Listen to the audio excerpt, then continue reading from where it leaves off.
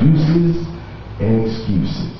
And the Bible says, then said he unto them, Jesus that is, a certain man made a great supper, and bade many, and sent his servant at supper time to say to them that were bidden, come, for all things are now ready.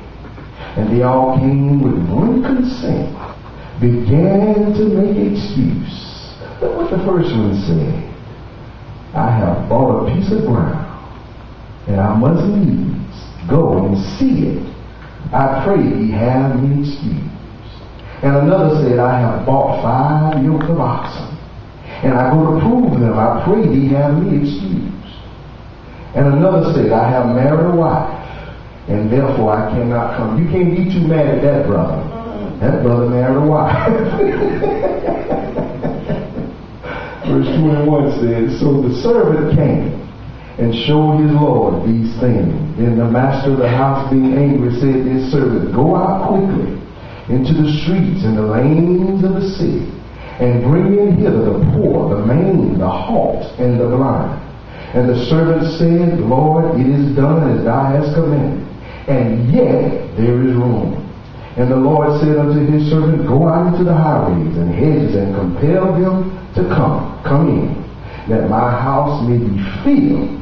For I say unto you, that none of these men which were bidden shall taste of my supper. So then I'll come up with one conclusion, that people will find any excuse they can for not serving the Lord. Am I right about that? Yeah, they'll come up with them. Boy, you'll be amazed to hear some of the things that people will tell you about Jesus.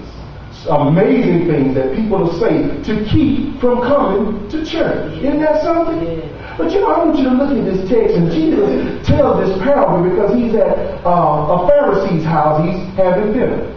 Jesus, the Lord Jesus, God incarnate, God in human flesh. Y'all do know that. Amen, amen. Amen. He was God in the flesh. Amen. Paul said in 1 Timothy 3:16, for without controversy, great is the mystery of godliness. God was manifested in the flesh, justified in the spirit, seen of angels, preached unto the Gentiles, believed on in the world, and received up in the glory. He was God. Amen.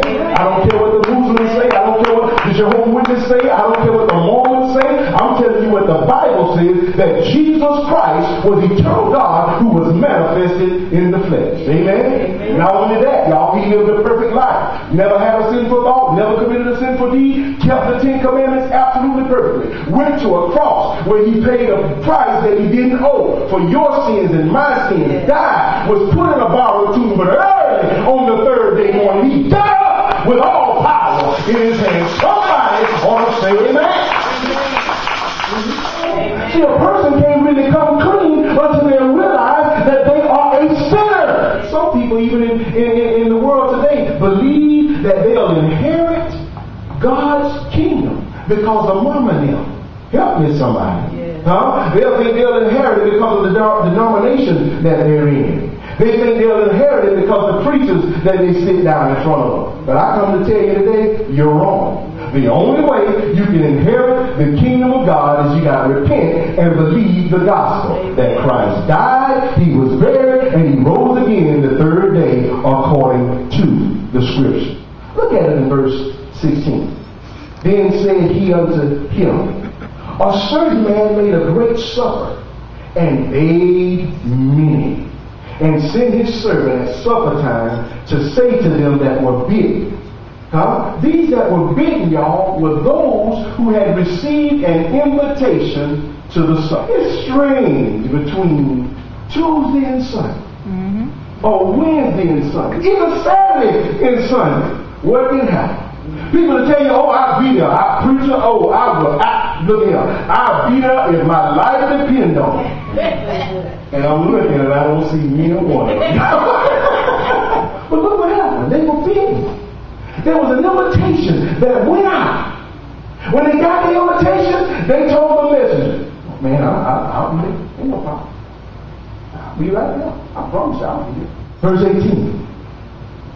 And they all, with one accord, or with one consent, begin to do what? Make excuses. People will make excuses when it comes to God. Some people are going to excuse themselves right in the hell. Help me somebody. Yeah. They keep on putting off. If people don't realize, the more you reject Jesus, the harder your heart